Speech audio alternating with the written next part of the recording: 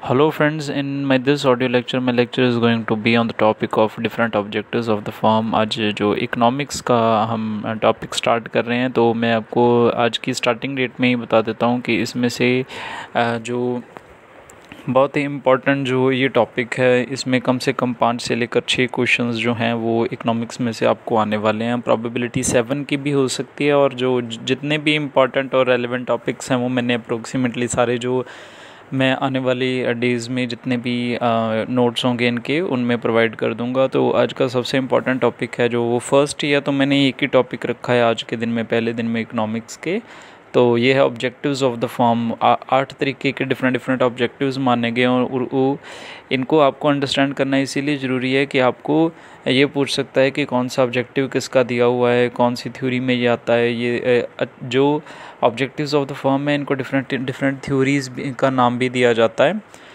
तो मैं आपको एक एक करके बताने जा रहा हूँ। ये there are 8 objectives of the firm, why the firm exist. जो इकोनॉमिक्स है, इकोनॉमिक्स को हम जब स्टडी करते हैं तो इकोनॉमिक्स आपको बताती है कि डिफरेंट ऑब्जेक्टिव्स फर्म के कौन कौन से हो सकते हैं। और from the economic point of view there are 8 type of the different objectives of the firm which were given by different कुछ एक ऑथर्स भी रहे हैं इनके। तो मैं आपको ये बताता हूँ। सबसे पहला और सबसे ओल्डेस्ट ऑब्जेक्टिव जो फर्म का रहा है वो है प्रॉफिट मैक्सिमाइजेशन का।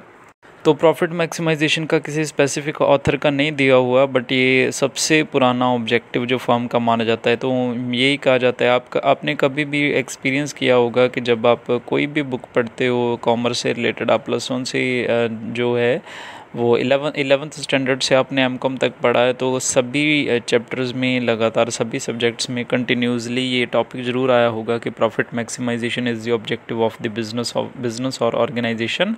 तो इकोनॉमिक्स भी जो क्लासिकल इकोनॉमिस्ट हुए हैं, जो सबसे पहले इकोनॉमिस्ट हुए हैं, उनकी भी यही जो उनकी परसेप्शन भी यही रही कि जो फर्म के जो ऑब्जेक्टिव होते हैं उनमें सबसे जो फर्स्ट ऑब्जेक्टिव वो प्रॉफिट मैक्सिमाइजेशन का होता है। पहले तो हमें प्रॉफिट के वर्ड को समझना होगा, इसके बारे में भी क्वेश्चन 1-2 बार पूछा जा चुका है, मैं इसको स्पेसिफाई करता हूँ। तो जो टर्म प्रॉफिट है, प्रॉफिट का डिफरेंट लोगों के लिए डिफरेंट मतलब होता है। जैसे टू अ लेमैन के लिए प्रॉफिट का क्या मतलब है, जितनी उन्होंने कमाई की उससे अगर आप उनके एक्सपेंडिचर जो निकाल दो वो उनके लिए वो प्रॉफिट बच जाता है। इकोनॉमिस्ट के लिए प्रॉफिट के 3 नेम्स हैं, वो डिफरेंट नेम, जैसे प्योर प्रॉफिट हो गया, इकोनॉमिक प्रॉफिट हो गया, या जस्ट प्रॉफिट हो गया। ये इकोनॉमिक प्रॉफिट के ही नाम है जो हमारा इकोनॉमिस्ट है उसके पॉइंट ऑफ व्यू से सोचेंगे। सबसे पहले मैं आपको अकाउंटिंग प्रॉफिट के बारे में बताता हूँ। अकाउंटिंग प्रॉफिट जो होता है उसे हम बिजनेस प्रॉफिट का नाम भी कहते हैं।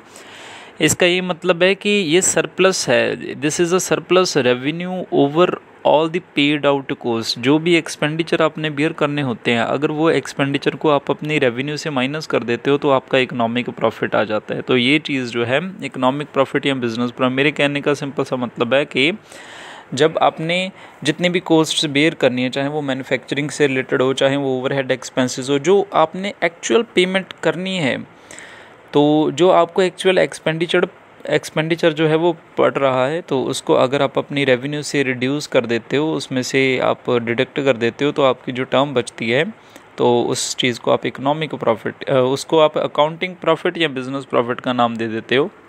तो अगर हमने अकाउंटिंग प्रॉफिट का फार्मूला जो है वो रीड करना है, तो accounting profit is equal to total revenue minus explicit coast. एक कोस्ट 2 तरीकों के में डिवाइड की हुई है इसमें, एक एक्सप्लिसिट एंड इम्प्लिसिट कोस्ट। जो एक्सप्लिसिट कोस्ट होती है वो कोस्ट होती है basically, these coast are those cash payments which the firm has to make to outsiders for their services and goods. तो ये वो चीज़ें होती हैं, उन चीज़ों के लिए आपको पेमेंट देना पड़ता है जो आपने आउटसाइडर से सर्विसेज ली हैं या गुड्स रिसीव किए हैं, उनके लिए अगर आप पेमेंट दे रहे हो तो वो एक्सप्लिसिट कोस्ट है। दूसरी तरफ से इम्प्लिसिट कोस्ट होती है। Implicit coast are coast of a self owned and self employed resources. तो ये आपके खुद ही के रिसोर्सेज जो आपने एम्प्लॉय किए हुए हैं उनकी जो कोस्ट आपको पड़ेगी, आपको वो पेमेंट तो बाहर नहीं देनी होती है इनकी, बट फिर भी उसकी कोस्ट को इम्प्लिसिट कोस्ट कहा जाता है। उसका रीज़न ये है कि अगर आप अपने रिसोर्सेज को खुद नहीं यूज़ करो तो ऑब्वियस सी बात है आप किसी और को दोगे, तो आप जिसको दोगे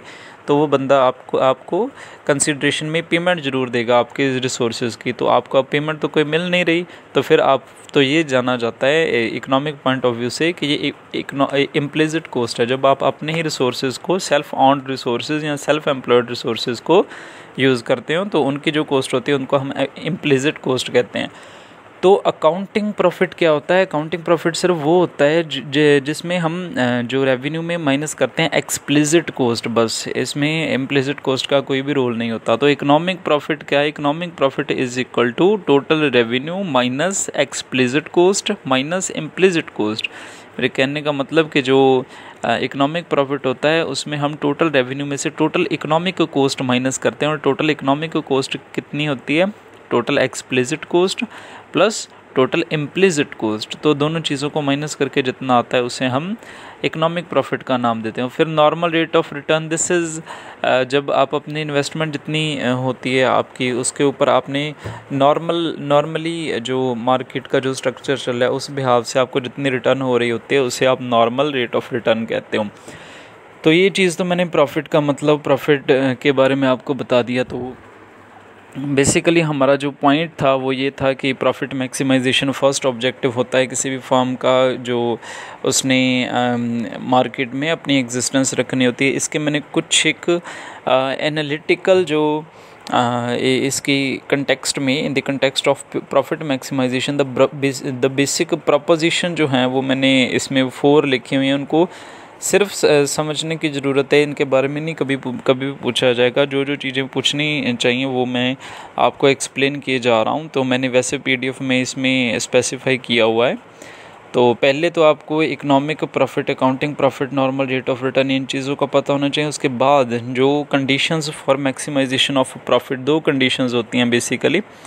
तो सबसे पहली कंडीशन है कि आपके टोटल रेवेन्यू जो है वो टोटल कॉस्ट से ज़्यादा होनी चाहिए। The profit is equal to total revenue minus total cost, therefore profit maximisation occurs at the biggest gap between total revenue और टोटल कॉस्ट। प्रॉफिट मैक्सिमाइजेशन की जो थ्योरी है वो आपको ये स्पेसिफाई करती है कि जितना ज़्यादा गैप होगा टोटल रेवेन्यू और टोटल कॉस्ट में, जितनी ज़्यादा टोटल रेवेन्यू होगी टोटल कॉस्ट से, उतना ही ज़्यादा प्रॉफिट होगा।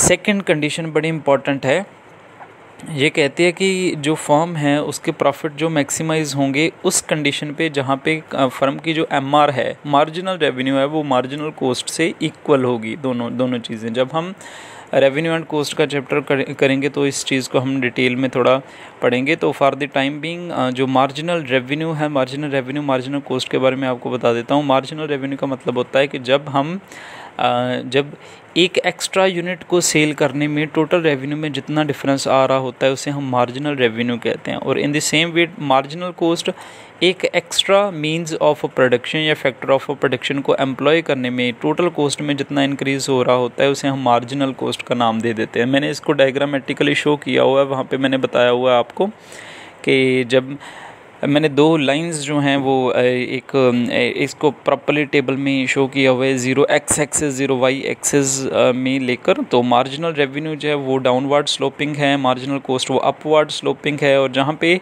दोनों कट कर रही हैं आपस में उस पॉइंट में मैंने आपको शो किया हुआ है कि यहाँ पे फर्म का जो प्रॉफिट होगा वो मैक्सिमाइज होगा। तो ये फर्स्ट थिंग है। तो इसको डायग्रामेटिकली शो करके मैंने PDF में आपको इस चीज़ को एक्सप्लेन किया हुआ है। तो आपको 2 चीज़ें समझ में आ जानी चाहिए। फर्स्ट तो ये कि प्रॉफिट जो है उसकी कंडीशन पहली ये है कि टोटल रेवेन्यू ज़्यादा होनी चाहिए टोटल कॉस्ट से, और सेकंड ये कंडीशन होती है कि marginal revenue should be equal to marginal cost. तो ये पहली थ्योरी से थी जिसे हम प्रॉफिट मैक्सिमाइजेशन थ्योरी का नाम दे देते हैं, और जो सेकंड थ्योरी है उसे हम रेवेन्यू या सेल्स मैक्सिमाइजेशन थ्योरी का नाम दे देते हैं। ये बाउमॉल की दी हुई है। बाउमॉल एक पर्सन हुए, इकोनॉमिस्ट, तो उन्होंने अपनी बुक लिखी थी जिसका नाम था business behaviour, value and growth. उन्होंने सेल मैक्सिमाइजेशन जो है इस चीज़ का जो कॉन्सेप्ट है वो लेकर आए। तो उन्होंने सजेस्ट किया कि प्रॉफिट मैक्सिमाइजेशन ही कंपनी का गोल नहीं होता, तो बल्कि कंपनी के 2 गोल्स जो है अल्टरनेटिव हो सकते हैं प्रॉफिट के, जिसे हम रेवेन्यू मैक्सिमाइजेशन या सेल मैक्सिमाइजेशन कहते हैं। इसको रेवेन्यू या सेल दो नाम इसीलिए हैं क्योंकि रेवेन्यू हमें सेल से ही जनरेट होती है, ये तो ऑब्वियस सी बात है। तो इसे हम रेवेन्यू मैक्सिमाइजेशन थ्योरी या फिर सेल मैक्सिमाइजेशन थ्योरी का नाम भी दे सकते हैं। तो मैंने दो ग्राफ्स जो हैं आपको शो किए हुए हैं, दो टेबल जो है शो किए हुए हैं। जो पहला आपको रेवेन्यू मैक्सिमाइजेशन जो है उसके बारे में बताता है, और जो सेकंड आपको सेल्स मैक्सिमाइजेशन है उसके बारे में शो करता है। दोनों के अप्रोक्सीमेटली सेम ही जो टेबल है, तो इसलिए मैंने इनको कन्वर्ट कर दिया है सिर्फ एक टेबल में। तो ये चीज़ आपको शो करती है कि जिस पॉइंट पे जो मार्जिनल रेवेन्यू है वो ज़ीरो होगी, तो उस टाइम पे आपकी टोटल रेवेन्यू मैक्सिमम होगी। तो सिंपल सी बात है, एवरेज रेवेन्यू, टोटल रेवेन्यू और मार्जिनल रेवेन्यू में एक रिलेशनशिप होता है। जो मार्जिनल रेवेन्यू होती है, जिस पॉइंट पे जैसे जैसे टोटल रेवेन्यू इंक्रीज़ होनी स्टार्ट होती है, वैसे वैसे जो मार्जिनल रेवेन्यू है वो धीरे धीरे डिक्रीज़ होती है, और एक पॉइंट पे मार्जिनल रेवेन्यू ज़ीरो हो जाती है। जिस पॉइंट पे मार्जिनल रेवेन्यू ज़ीरो होगी, उस पॉइंट पे टोटल रेवेन्यू जो है वो मैक्सिमम होगी।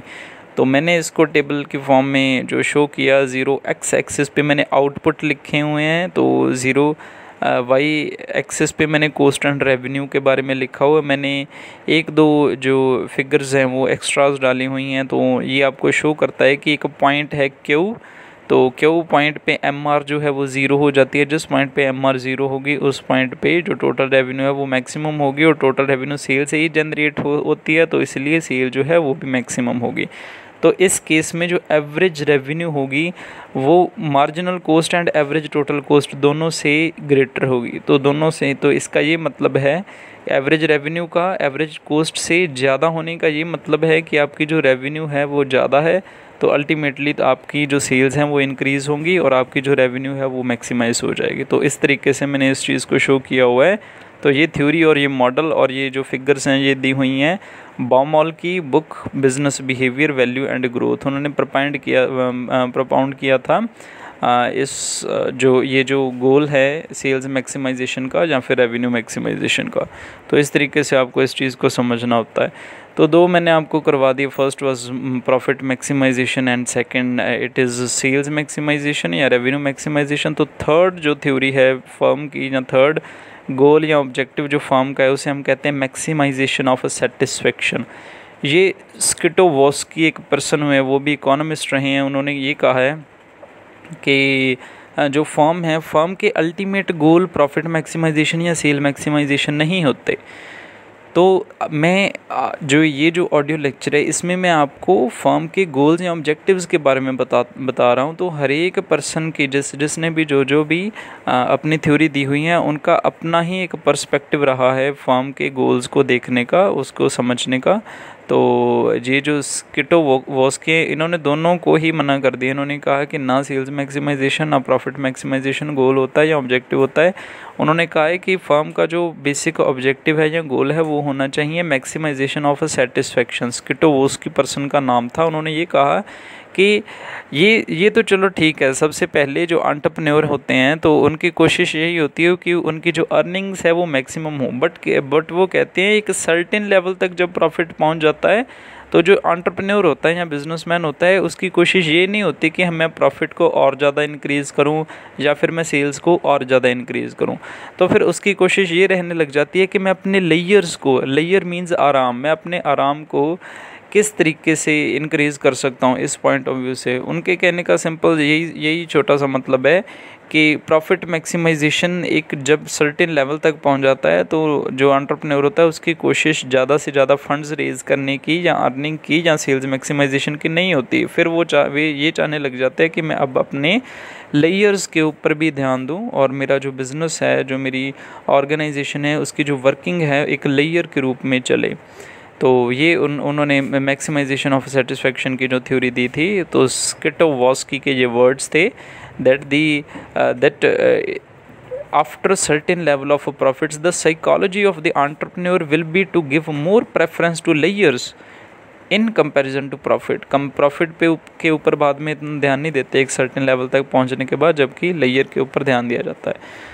तो नेक्स्ट जो थ्योरी है जो फर्म की, उसे हम ग्रोथ मैक्सिमाइजेशन थ्योरी का नाम दे देते हैं।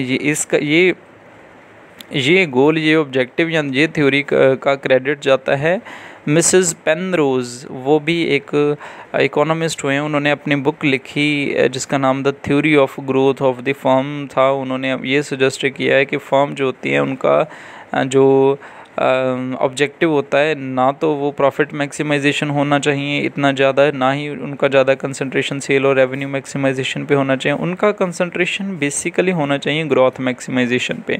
तो उन्होंने ये सजेस्ट किया कि फर्म को अपनी ग्रोथ के ऊपर ध्यान देना चाहिए। जैसे जैसे ग्रोथ होती जाती फर्म की, उसी तरीके से प्रॉफिट और सेल्स अल्टीमेटली जो है वो इंक्रीज़ होते जाएंगे। उन्होंने कहा कि ग्रोथ ऑफ फर्म क्या है। ग्रोथ ऑफ फर्म उन्होंने क्या कहा है कि the growth of firm means increase in its size, increase in its production, increase in its sales, and increase in every avenue and every area in which the business can have growth। तो the firm उन्होंने कहा कि firm जो है वो size पे firm का size grow किया जा सकता है जब हम न्यू मार्केट्स में एंटर करते हैं, डोमेस्टिकली या ग्लोबली। तो उन्होंने कहा है कि फर्म जो है वो और ज़्यादा ग्रोथ पे आ सकती है अगर वो नए नए प्रोडक्ट लाए या फिर अपने प्रोडक्ट की, एग्जिस्टिंग प्रोडक्ट की डिमांड को इंक्रीज़ करे। तो उन्होंने ये चीज़ें कही हैं कि ग्रोथ मैक्सिमाइजेशन के ऊपर ज़्यादा ध्यान देना चाहिए rather than focusing on profit maximisation. तो नेक्स्ट जो थ्योरी है उसे हम कहते हैं मैक्सिमाइजेशन ऑफ मैनेजरियल यूटिलिटी और डिस्क्रिशन थ्योरी। तो ये थ्योरी जो है वो 4 इसके बेसिक ऑथर्स हुए हैं, जिसे हम बर्ल, मीन्स, गैलब्रेथ एंड विलियमसन कहते हैं। तो इस थ्योरी को मैनेजरियल डिस्क्रिशन थ्योरी का नाम भी दिया जाता है। तो उन्होंने ये चीज़ समझाई है कि एक स्पेसिफिक पॉइंट के बाद में जो चाहे कि जो इक्विटी शेयर कैपिटल होते हैं या शेयर होल्डर्स होते हैं, वो उनकी जो कोशिश यही होती है कि वो कंपनी को कंट्रोल करें, बट जो मैनेजर्स होते हैं या मैनेजरियल पर्सोनल होते हैं, वो उनकी यही कोशिश होती है कि वो अपने डिस्क्रिशन को पूरा करें, वो अपनी मर्जी के तरीके से काम करें। तो उन्होंने ये चीज़ बताई है कि जैसे बर्ल एंड मीन्स ने एक्सप्लेन किया इस चीज़ को, the lack of corporate democracy leaves honours और शेयर होल्डर विद लिटिल और no power to change corporate policy. उन्होंने ये कहा कि कॉर्पोरेट पॉलिसी जो होती है हमेशा मैनेजर्स के हाथ में होती है, वो शेयर होल्डर्स के हाथ में नहीं होती, क्योंकि उनकी इस चीज़ की इतनी नॉलेज भी नहीं होती। तो इसलिए उन्होंने कहा कि मैनेजर्स जो होते हैं, मैनेजर्स के सिर्फ प्रॉफिट मैक्सिमाइजेशन या सेल मैक्सिमाइजेशन के ऑब्जेक्टिव नहीं होते। उनका ये होता है कि वो अपनी जो डिस्क्रिशन है, अपनी मर्जी है या अपनी जो मर्जी के अनुसार वो किसी भी तरीके से किसी भी एवेन्यू में इन्वेस्टमेंट कर सकते हैं या फिर किसी भी तरीके की जो स्ट्रेटजी है कॉरपोरेशन की पॉलिसी वो अडॉप्ट करते हैं। तो मैनेजर का अपने डिस्क्रिशन के हिसाब से डिफरेंट जो पॉलिसीज़ अडॉप्ट करना या रूल्स एंड रेगुलेशंस को अडॉप्ट करना, इस चीज़ का नाम होता है मैनेजरियल यूटिलिटी। तो ये थ्योरी आपको ये सजेस्ट करती है कि जो मैनेजर्स होते हैं उनका जो बेसिक ऑब्जेक्टिव या बेसिक गोल होता है किसी भी फॉर्म में, वो होता है अपनी यूटिलिटी या अपने डिस्क्रिशन को इंक्रीज़ करना। तो ये थ्योरी ये सजेस्ट करती है। बर्ल, मीन्स, गैलब्रेथ एंड विलियमसन के ये वर्ड्स थे। तो विलियमसन ने स्पेसिफिकली भी इसको जो कहा है, उन्होंने कहा to the extent that the pressure from the capital market and competition in the product is imperfect, जब तक मार्केट में कंडीशन इम्परफेक्ट हो, the managers has discretion to pursue goals rather than profit. तो उन्होंने कहा कि जहाँ कहीं भी मार्केट इम्परफेक्ट होती है तो मैनेजर के पास पूरी जो डिस्क्रिशन होती है कि वो अपने गोल्स पे या अपनी मार्जिनल यूटिलिटी पे ध्यान दें rather than focusing on the profits. तो उन्होंने कहा कि वो किस तरीके से ध्यान दे सकते हैं, वो 3 तरीके से। वो कहते हैं कि अपने डिस्क्रिशन के हिसाब से वो एडिशनल स्टाफ रख सकते हैं, अपनी डिस्क्रिशन के हिसाब से मैनेजरियल अमोल्यूमेंट्स, अपनी जो सैलरीज़ हैं उनमें बदलाव कर सकते हैं। उसके बाद अपने हिसाब से वो इन्वेस्टमेंट कर सकते हैं। इस फंक्शन को मैंने लिखा हुआ है, इसको स्पेसिफाई किया हुआ है स्पेसिफिकली। तो जो नेक्स्ट थ्योरी है फर्म की या फर्म का ऑब्जेक्टिव है, उसे हम कहते हैं सेटिस्फाइसिंग थ्योरी। सेटिस्फाइसिंग थ्योरी जो है, जब हमने मैनेजमेंट पढ़ा था, बिजनेस मैनेजमेंट, उसमें भी ये आई थी जब हमने डिसीजन मेकिंग का कॉन्सेप्ट पढ़ा। ये हर्बर्ट सिमन ने दी हुई है। हर्बर्ट सिमन ने सेटिस्फाइसिंग थ्योरी का जो है वो आपको कॉन्सेप्ट दिया हुआ है। उन्होंने कहा कि फर्म का जो बेसिक जो उनका गोल होना चाहिए या मकसद होना चाहिए, वो प्रॉफिट मैक्सिमाइजेशन या सेल मैक्सिमाइजेशन का नहीं होना चाहिए, वो होना चाहिए सेटिस्फेक्शन की मैक्सिमाइजेशन का। तो तो उन्होंने कहा है कि सेटिस्फेक्शन क्या, सेटिस्फेक्शन का मतलब the term according to Herbert सिमन, satisfaction का मतलब है सेटिस्फैक्ट्री ओवरऑल परफॉर्मेंस। अगर आपकी ओवरऑल परफॉर्मेंस जो सेटिस्फैक्ट्री हो रही हो, तो अगर आपके प्रॉफिट या सेल्स में इतना इंक्रीज़ ना भी हो रहा, बट फिर भी आपने जितने जितने भी ऑपरेशंस खोले हैं, जितने जितने भी आप काम कर रहे हो, उसमें आप सेटिस्फैक्ट्री काम कर रहे हो, तो ऐसी कंडीशन में तो यही चीज़ आपका ऑब्जेक्टिव होना चाहिए। तो वो इन्होंने कहा कि the term सेटिस्फाइसिंग means satisfactory overall performance, the firm wishes to attain a satisfactory, जैसे satisfactory level of production, satisfactory level of share of market, satisfactory level of profits and so on. उन्होंने कहा कि कोई एक ऑब्जेक्टिव नहीं, but overall performance में satisfaction जो है उसको रिसीव करने का नाम ही ऑब्जेक्टिव है फर्म का। तो जो नेक्स्ट थ्योरी है उसे हम सेरियट एंड मार्च बिहेवियरल थ्योरी कहते हैं। ये बिहेवियरल थ्योरी है, तो ये दी हुई है सेरियट एंड मार्च की। तो बिहेवियरल थ्योरी उन्होंने अपनी एक बुक लिखी थी सेरियट एंड मार्च ने, जिसका नाम उन्होंने रखा अब बिहेवियरल थ्योरी ऑफ फर्म की थ्योरी, उनका नाम बिहेवियरल थ्योरी ऑफ फर्म था, सेरियट एंड मार्च की दी। उन्होंने बस ये सिंपल सी बात उन्होंने कही कि एक कंपनी जो होती है या एक फर्म होती है, उसमें एक पर्सन काम नहीं करता, उसमें बहुत सारे पर्सन काम करते हैं। हमने ऑर्गेनाइजेशनल बिहेवियर का कॉन्सेप्ट जो है वो पढ़ लिया हुआ है। तो उन्होंने ये चीज़ सजेस्ट की कि बड़े सारे स्टेक होल्डर्स जो हैं वो कंपनी के साथ जुड़े हुए होते हैं, जैसे शेयर होल्डर्स हो गए, मैनेजर्स हो गए, कस्टमर हो गए, क्रेडिटर्स हो गए, एम्प्लॉयज़ हो गए, तो फिर डिफरेंट लेवल्स हो गए, फॉरमैन्स हो गए। तो ये सारे लोग जो होते हैं, हर एक के अपने गोल्स होते हैं, हर एक का अपना अपना पॉइंट ऑफ व्यू होता है, हर एक की अपनी अपनी परसेप्शन होती है। तो इन्होंने ये कहा कि फर्म का ऑब्जेक्टिव जो होना चाहिए ना, वो इनका जो बिहेवियर है उसको अंडरस्टैंड करने के बाद ही उस चीज़ को एस्टिमेट किया जाना चाहिए। तो ये थ्योरी बस सिंपल सी बात है, आपको ये सजेस्ट करती है कि अगर कोऑर्डिनेशन नहीं होता तो आप चाहे कोई भी गोल या ऑब्जेक्टिव रख लो फर्म का, आप वो अचीव कर ही नहीं सकते। तो उन्होंने ये सजेस्ट किया इन पर्सन ने, सेरियट एंड मार्च ने, कि जो एक फर्म है, फर्म एक बिहेवियरल ग्रुप है, एक ग्रुप है जिसमें डिफरेंट स्टेक होल्डर्स हैं, जिनका अपना पॉइंट ऑफ व्यू या अपने गोल्स, अपने सिस्टम्स होते हैं। तो उनको सिस्टम को अंडरस्टैंड करने के बाद ही डिफरेंट स्टेक होल्डर्स हैं, उनके रिगार्डिंग गोल्स होने चाहिए, और यही फर्म की जो ऑब्जेक्टिव या थ्योरी होनी चाहिए। सेरियट एंड मार्च की बिहेवियरल थ्योरी ये सजेस्ट करती है। और लास्ट थ्योरी उसे हम एंट्री प्रिवेंशन या रिस्क अवॉइडेंस थ्योरी कहते हैं। तो ये थ्योरी आपको ये सजेस्ट, मार्केटिंग में हमने इस टर्म को पढ़ा था। एंट्री प्रिवेंशन का मतलब है कि आप उन वेज़ को अडॉप्ट करो, जिस वेज़ से उन तरीक़ों को अडॉप्ट करो जिन तरीक़ों से आपका जो कंपटीटर्स हैं वो आपसे दूर रहें, और जो न्यू पर्सन है जो मार्केट में एंटर करना चाह रहा है वो एंटर कर ही ना पाए। ऐसे तरीक़ों को यूज़ करो, जैसे आप अपने प्रोडक्ट को मॉडिफाई करो, आप अपने प्रोडक्ट को कोशिश करो कि इसकी कॉस्ट कम आए, आप कोशिश करो कि आपके प्रोडक्ट का जो प्राइस है वो कंपटीटर से लो रहे। तो इस तरीके से आप उनकी जो एंट्री है उनको प्रिवेंट कर सकते हो। और एंट्री प्रिवेंट करने के 3 जो बेसिक आपको फ़ायदे हो सकते हैं। सबसे पहले तो ये थ्योरी किसी स्पेसिफिक ऑथर की नहीं दी हुई, बट फिर भी इसे आज की डेट में कंपनी का ऑब्जेक्टिव माना जाता है। तो इसके 3 फ़ायदे हो सकते हैं। पहला तो आपका लॉन्ग रन में प्रॉफिट मैक्सिमाइज़ होगा। तो सेकंड, आपका मार्केट शेयर जो है वो सिक्योर रहेगा। और उसके बाद आपका रिस्क जो है, जो नए पर्सन के एंटर करने पे जो रिस्क हो सकता है, या पुरानी फर्म के जो प्रोडक्ट है मॉडिफिकेशन में जब आपको रिस्क हो सकता है, वो कम हो जाएगा। तो इस ऑडियो लेक्चर में मैंने आपको, ये फर्स्ट इंट्रोडक्टरी ऑडियो लेक्चर था बिज़नेस इकोनॉमिक्स का, तो इसमें मैंने आपको फर्म के जो जितने भी ऑब्जेक्टिव्स हैं उनके बारे में बताई। Hope you all would like this. Thank you so much.